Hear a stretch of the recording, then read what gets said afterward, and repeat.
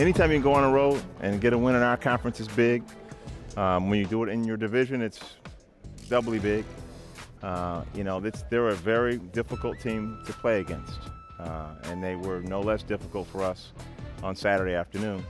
I thought our guys did a good job of persevering through the ups and downs of the game, and I thought, again, it was a great team win. I thought we had contributions from a lot of people.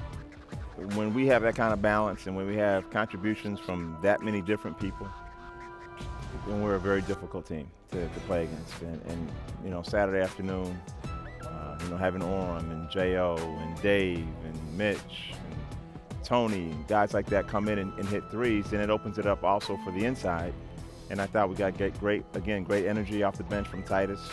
And I thought, Javon was a force inside for them to have to deal with. I just think we've got to now take the next step and start to understand each other's strengths and step into a mindset. And that's the next step.